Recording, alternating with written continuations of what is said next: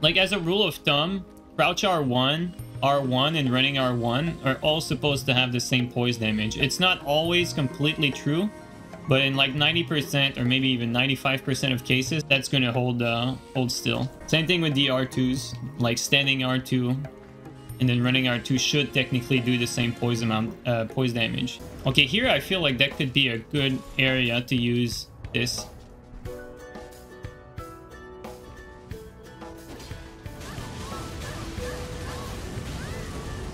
Story of gankers. I play and save.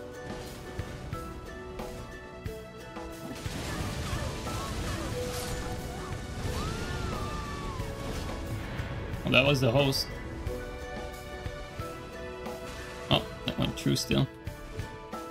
What do you think about power stance, great swords, great axe, and great hammers after 1.10?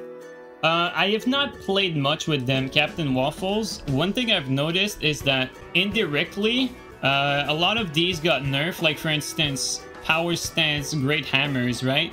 I really picked my hammers. So basically, this crouch attack was like one of the best reasons to use great hammers.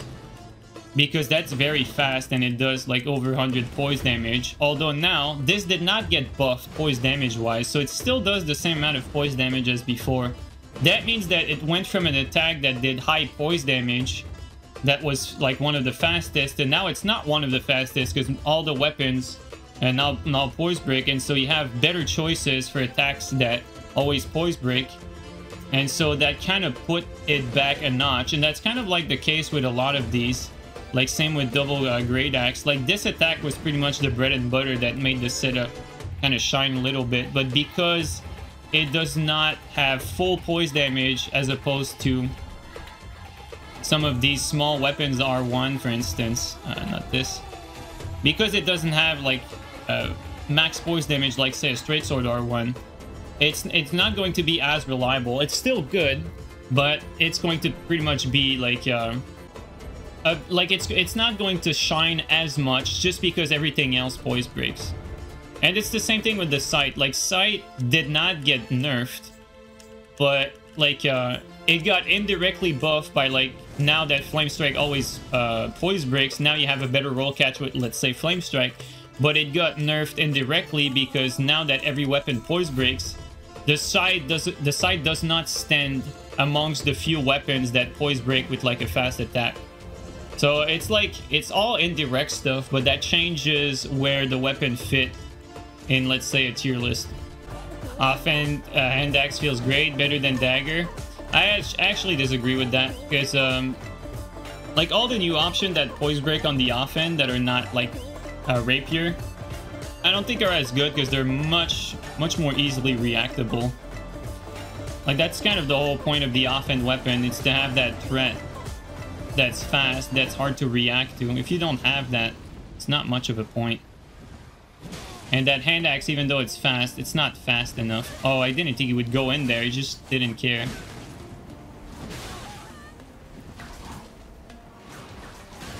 Come on, boss. It's gonna hurt.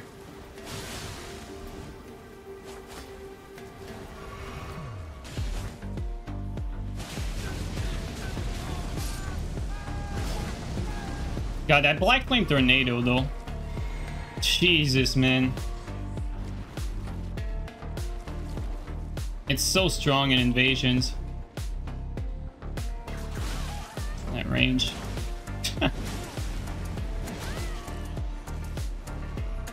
I would much rather the boss not be there, but...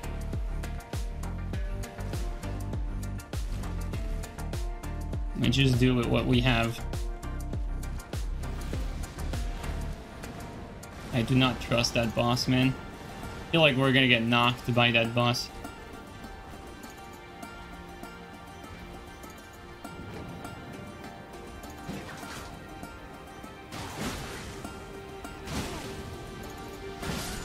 High IQ.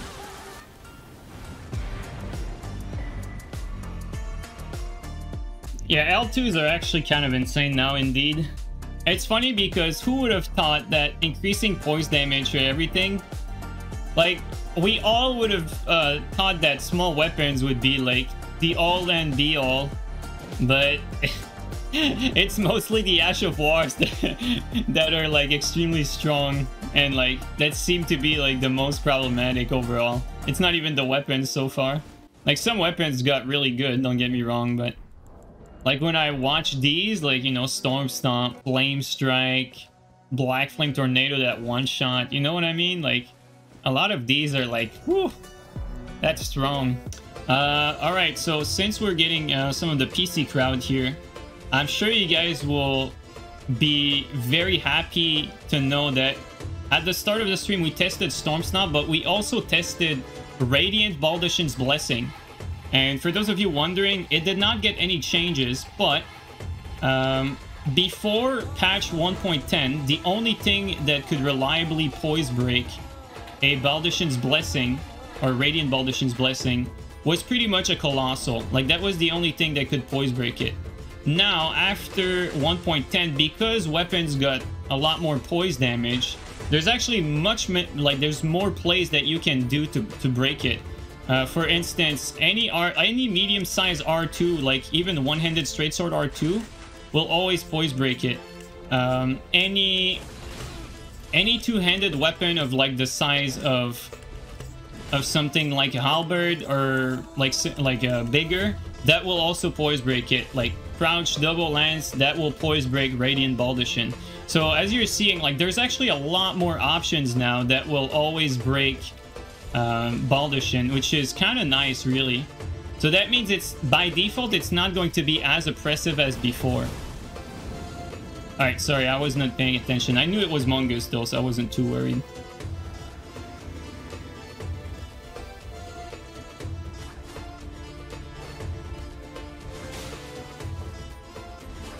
That's a combo, by the way, which is extremely nasty. Oh.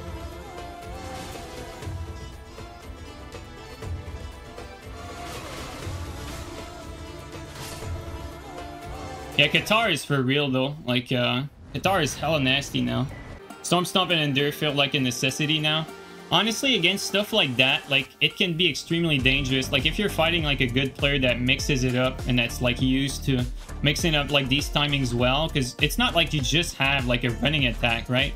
That running R2 poise break on both R2s, like, both swings of the R2s, so if you get clipped by one, you get comboed by the other, and it also combos into another R2, so you can mix the timing not just with that, but with this, and with neutral R2 too. So even though those are all reactable by themselves, when used by a good player that has experience with the weapon, the mix-ups are actually quite dangerous. Which I'm not, I haven't played really with it much, so I don't know like the timing for everything. But like here for instance, let's just be big brain and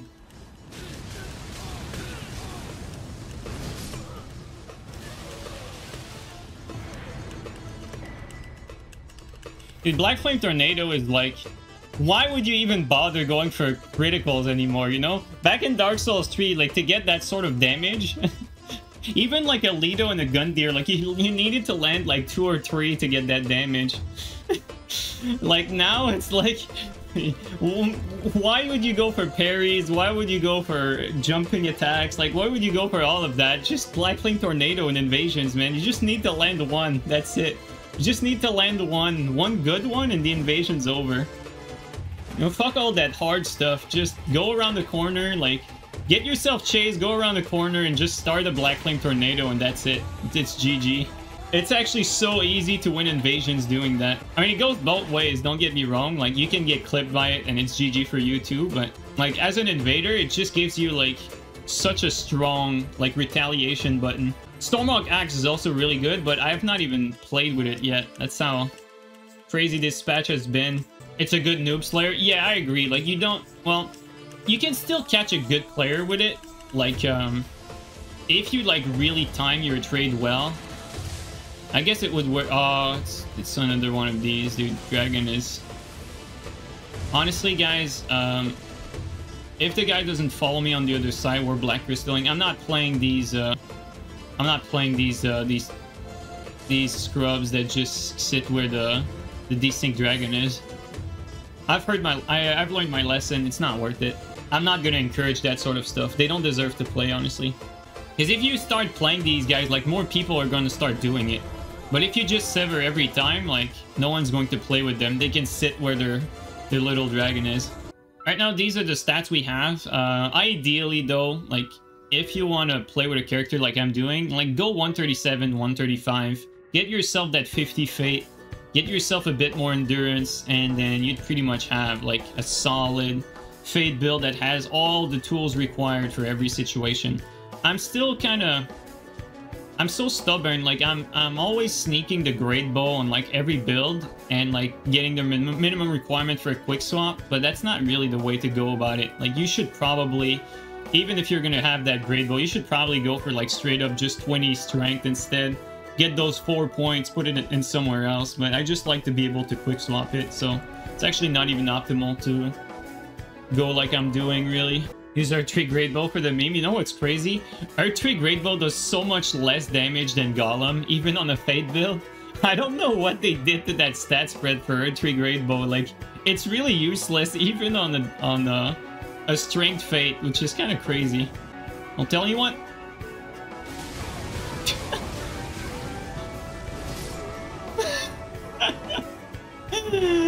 This game, dude. I'll miss my Black Flame Tornado on the Dex build. Well, I guess I have Stormhawk. Also, I've played a little bit against Hand of Millennia. You know, all these Ashes of War that are basically like a one-shot or almost. I say one-shot or almost because, I mean, technically, if you stack buff, you can definitely make them one-shot. But, like, all in all, I don't know if they should do as much. Like, I actually agree that they should do a lot of damage. Like, it's fun having a nuke option, but I'm not sure I would make these like one-shot, because I feel like making them one-shot is a bit overkill for like one mistake. Because even in a duel versus a good player, it's actually not impossible to get clipped by that at any moment in the fight, whether it be a quick swap or like the other player happened to time the startup of the Ash of War while you were doing an attack, they tank it, and then you just get punished for the whole thing. That has not happened to me yet, but that happened like prior to the patch for sure. Insane gaming.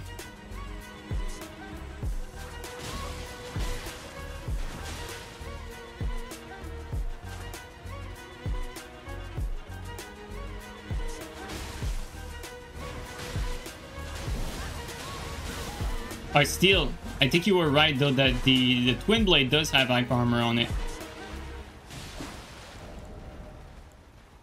Why did I have that though? Wrong tally for this.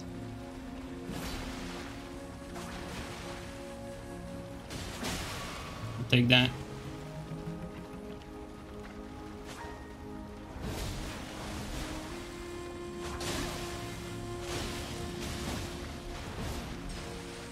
What? No! Oh my god! I did not mean to do that. That was supposed to be a knife, dude. Oh my god. This is so... That was supposed to be a knife. What the fuck? Oh my god. And now I lost my physic too. Mary, I'm sorry, but... I'm pulling out the Great Bow. Oh my god, dude. The biggest BM? That was accidental. That was supposed to be a throwing dagger, man. Insane game, dude. Actually insane. Oh my god, that was amazing. I didn't forget about CypherPl. I honestly feel like Qatar is better than the options that don't have like a custom Ash of War that you can put on, simply because like Storm Stomp is going to be way more useful to get out of situations.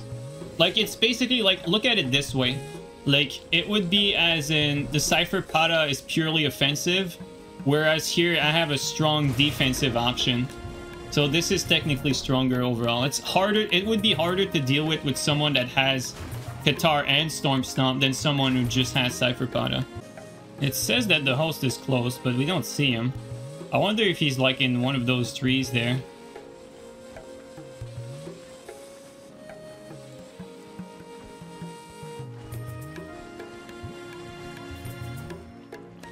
Whoa! What the fuck? Did you guys see that? Like, the screen skipped. I don't know if you guys noticed there, but like the whole screen skipped and now the host is appearing somewhere else. What the hell? That was so weird. I don't know if you guys noticed that, but like the screen like skipped a beat. No, that was not the stream. Like that was like the game actually skipped like that.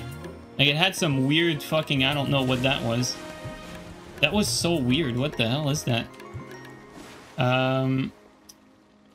Let's try... I'm not sure, actually. I'm kind of curious because I want to try different things, but... Let's try breaking the guard with this.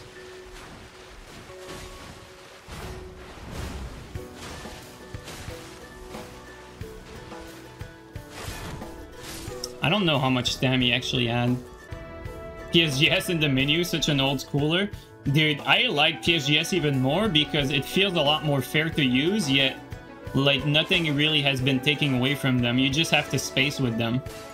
So it feels so much more rewarding to play. Like, I had some idiots like in the comments, like one vid where we use PSGS and like, oh, you know, patch drop, like, how do you like the patch so much? And well, all you do is play with PSGS. Like, it's like, bro, like, people are that dumb, man.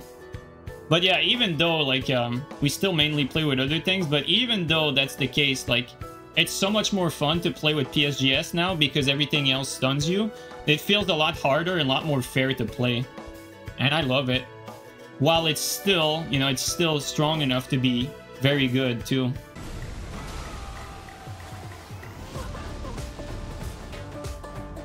Oh, that's Mongoose, I just realized.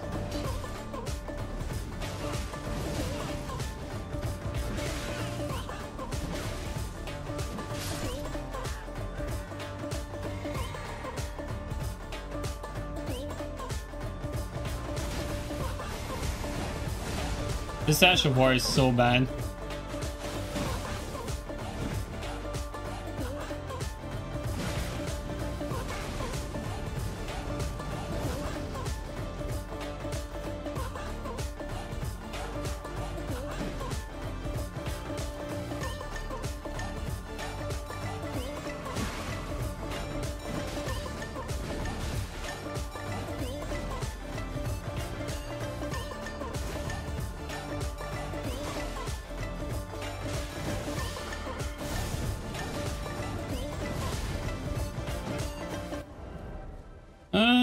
Honestly, I think we're lacking, like, bullet options, though.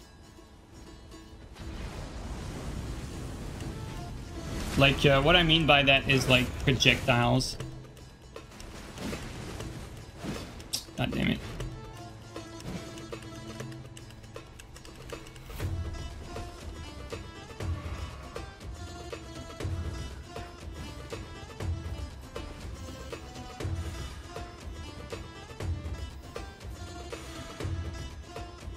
I hate that spot.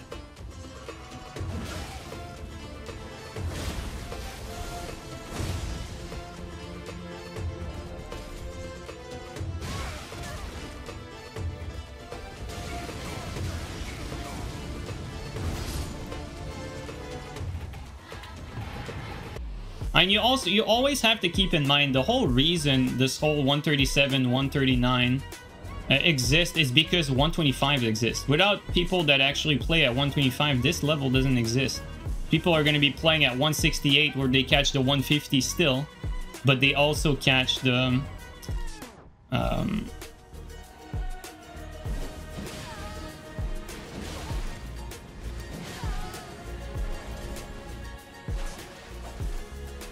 Alright. But they also catch the people that are higher level. I'm surprised that they all waited like that. It's like you always get this sort of arms race for levels. That's why, like, someone needs to put, like, his foot on the ground and say, alright, well, I'm just going to be staying at that level. And that just cuts the whole loop completely. That's why in Dark Souls 3, like, we were staying at 125 for, like, most of the time. Like, sometimes we go, like, a bit higher. Because I, too, like to dabble into dumb shit as well, but... Just like how we use a lot of the broken stuff even though we know it's broken. But usually that takes a big brain to understand that. I don't know why, but... Because let's be honest, like the hardest part of invasions are not people that are your level. It's the over-leveled Phantom. It's always been like that.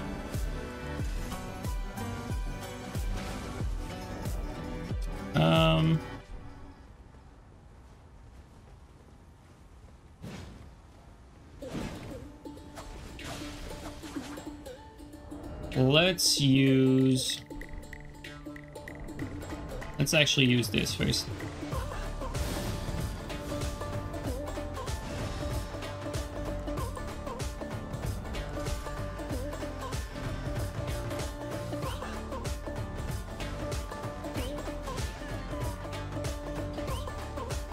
I definitely missed the string build damage on the Great Ball.